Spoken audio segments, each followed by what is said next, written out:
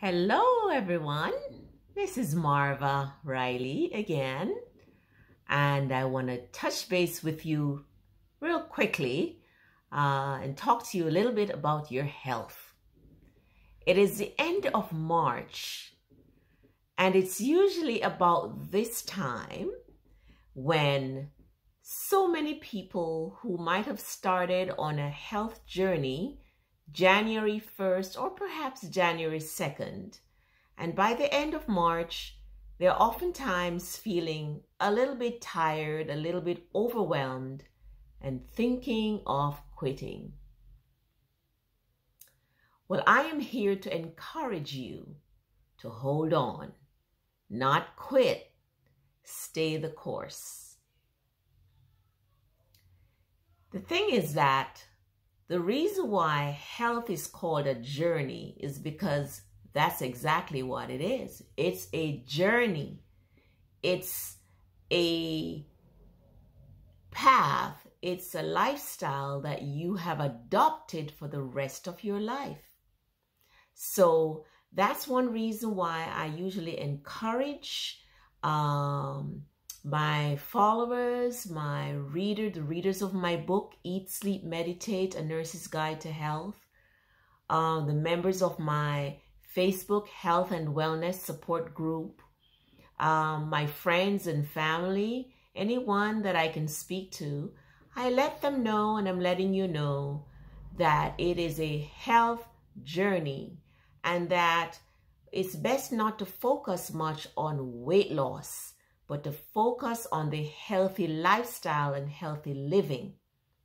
Because once you practice healthy lifestyle and healthy living, once you change the way you eat by cutting out junk and making an attempt to eat more vegetables and fruits and healthy whole foods, once you incorporate some moderate exercise like walking for at least half an hour, 3 to 4 days a week.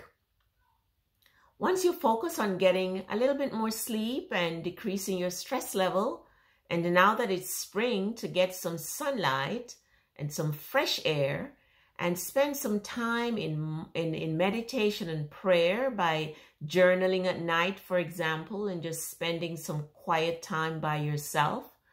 And once you start drinking adequate amount of water, it's just a matter of time before you will experience the weight loss that you desire. You will not only lose the weight, but you'll keep it off because now you're living that healthy lifestyle every day.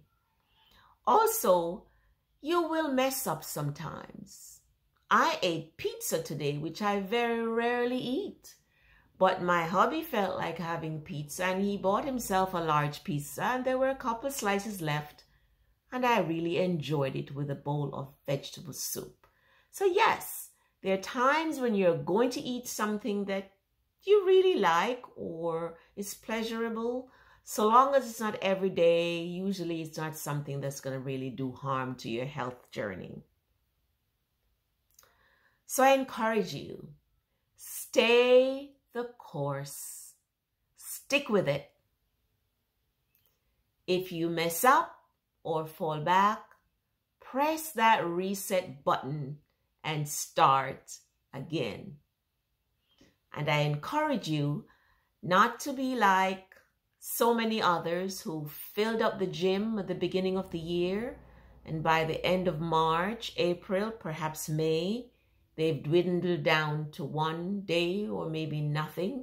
And eventually the gym will be filled with the same people that are avid gym people. I encourage you to be the exception. Be the exception. So stay the course. Remember, your health is your only wealth. Your health is your greatest wealth. Health is wealth. Food is medicine. Exercise is medicine. Meditation is medicine. Sunlight is medicine. Adequate water is medicine. Decreased stress is medicine. And good sleep is medicine. So do the best you can to take the best care of yourself Self-care is self-love. See what I mean? Self-care is self-love. It's your body, it's your mind, it's your spirit. Be sure to take the best care of it. I encourage you. I have had so many great reviews about my book. My book, Eat, Sleep, Meditate, A Nurse's Guide to Health, written by me, Marva Riley.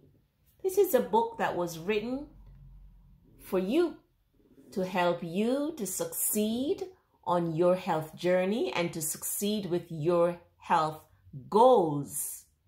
It's a very simple, short book that can be read in less than 2 hours. It's simple, it's easy to read, but it's packed with great tips and suggestions and advice to help you to get healthy and to stay healthy, to help you to get fit and to stay fit, drug-free. Many health issues that we have are related to our lifestyle. The way we eat and what we eat lead to weight gain.